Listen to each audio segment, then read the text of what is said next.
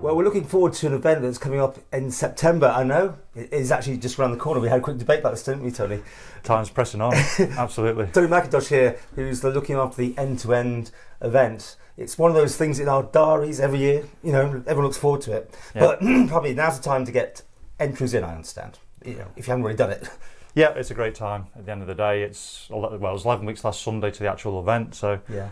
If you want to start getting a bit of training in, now is the time to kind of get your trainers on. And for beginners, explain exactly what's involved here, though. Okay, so the MFX end-to-end walk starts at the Point of Ayre, and you've got 10.5 hours to go. It goes through Peel, Dalby, ends up at the Sound. It's a challenging course, not going to lie. The second half, there's a few hills in there, but it's definitely achievable.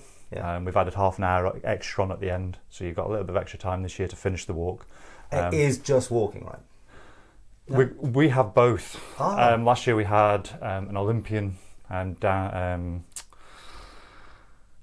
Hobbs has entered this year. Yeah.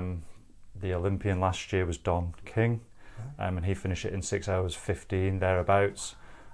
Beat the course record. So we have everybody from that top 10%, which are the quick guys, through to, as I say, the 90% who they just want to go out and see if they can do it. You know, you don't have to be an athlete, you don't have to be special. Just if you're determined and you can get some miles in, and go out and just give it a go and see how you get on. It is one of those events, though, that people set themselves this challenge to do it. Yes. And we see quite a lot of people out on the streets and the roads warming up for this event as well, because you need to do a bit of getting into it, I guess. Yeah, as I say, with it being quite hilly at the end, I would definitely suggest get out and do some miles. I mean, you could do it. You could just turn up. People do it on the parish. They just turn up on the day and give it a go. But I think the after effects are less if you can get some miles in. Now, I know you've got a new sponsor involved this year, because obviously Ramsey Bakery's no more, so who's taking this over? Okay, so we've got MFX Limited, who have come on board, and we're really thankful for them because they've given us the opportunity to continue the race. May Hooper from MFX, she's finished the parish walk, she just finished a 5th one, and she's on the end-to-end, so she fully understands what the event's about. Because there's obviously so much planning involved in these sort of things, isn't there? And that costs money and things like that. It's hugely expensive to put the events on. Is it? You'd be surprised, yeah. I've jumped on. Basically what happened was the committee had done 10 years. Ramsey Bakery finished, so they kind of said, right, okay, they'll take a step back, have a rest. So we've now got a new committee formed. Still the same race director, Steve Taylor's still race director. There's 9 of us organising the event, and it is a dear do. It's a dear event to put on. All right. But it's a great event. So how do people enter it? I mean, website? Yeah, we have www.endtoendwalk.org. You can fire on there. We've got the Facebook page, which is proving really popular. We're updating that regularly.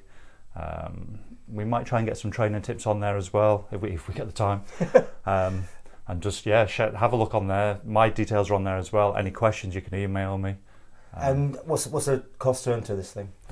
Okay, entries at the moment are £30. They rise on the 1st of August to £35, and then entries close on the 3rd of September.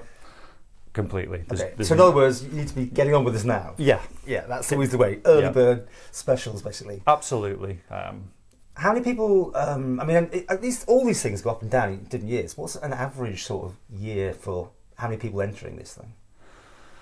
100? 200? A couple of hundred. I mean, last year we had 165, which was classed as quite a low entry. Oh, okay. From what the older boys keep telling me, because there's obviously no records going back to, it started in the 60s.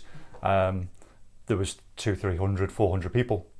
I would genuinely love to try and get a couple of hundred people, if not a few more. And you need a support team with you, I'm guessing, as well, do you?